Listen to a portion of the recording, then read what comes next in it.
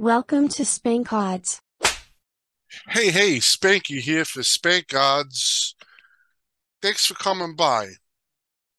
Let's talk about another line alert here. We're talking line seekers, okay? Line seekers. So there's two things we got to do first with line seekers. First, we got to set up our alert methods. And we have three different types of line seekers, and I'll kind of explain when you should use all three different types. There's good, bad, and neutral. Um, Good line seekers, again, you could play all good line seekers. You have a certain audio and then a pop-up. And again, that pop-up, you could play the pop-up anywhere you want, and it will kind of show you exactly where it's going. So we have different line seekers. And then again, we have a stoppage on if you see a line, it will stop you from, it won't re-notify you until X minutes has elapsed. Here we have it set to 5 minutes. So if you're looking for that one lonely 7 out there, if it sees a 7, it'll alert you, line seeker. But then if, let's just say, it's steaming and everybody's going to 7, you don't want to get bombarded with messages, line seeker, line seeker, line seeker, here it is, here it is. Or in this case, if it's a good line seeker, it'll say beautiful baby, whatever. We have different sound files here that you could use.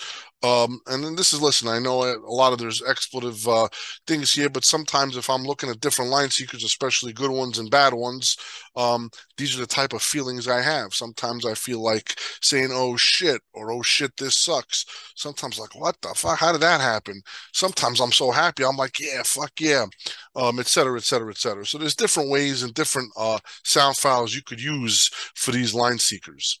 So that's how you set it up, okay? Let's now talk about when you should use a different line seeker for good, bad, or neutral. So let's just say I'm going to just pick a game here, game 163 here, Troy, Mississippi, just because it's the first game on the board. So if we have a line seeker, let's just say now that Troy, Mississippi game, um, let's just say you have a piece, or again, this is the first week of the season, so there's nothing really going on. But let's just say you think that line, you want to be able to bet that at plus 24. So if you see anybody that goes to 24, let me know about it. Let me know, and then I'll be able to execute that trade. So that's kind of a neutral line seeker. So let's just say you would add or update. I'm sorry, what was that game number again? That's game 163. So I'd say add or update.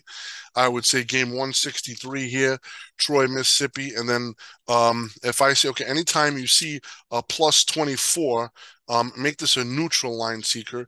Note, and this will be alert me in the way the neutral configuration was set. And that's it. And then I'll just click and I'll use the mathematical equivalent, and then we'll activate this. And this is for the full game. What's the mathematical equivalent? Mathematical equivalent, essentially, if you check that off, if it sees something plus 24 or better, so if let's just say it sees plus 24 and a half minus 15, for instance, if there's a 24 worth 5 cents, we think it is, so then it will alert you. If it sees plus 23 and a half plus 02, even though you're not getting the 24, you're getting a half a point worse, but you're saving 12 cents on the juice, so that'll also alert you.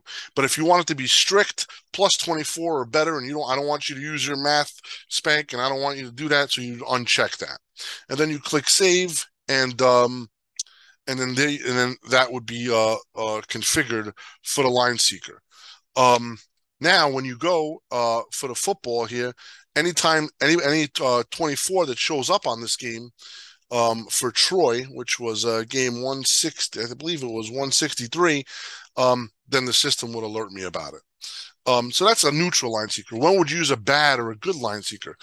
So just to kind of describe the position, let's just say you took a lead on the game, you laid 5, and you believe that a certain player is out on the underdog team. So you think that line's going to go up. So what I would do there is I would set both a good and a bad line seeker. Let's just say the line, you laid 5, the line is painted 6.5. Now, if the line closes 6.5, you feel good, you got a nice piece. But you don't know if that player on the underdog team is going to start or not.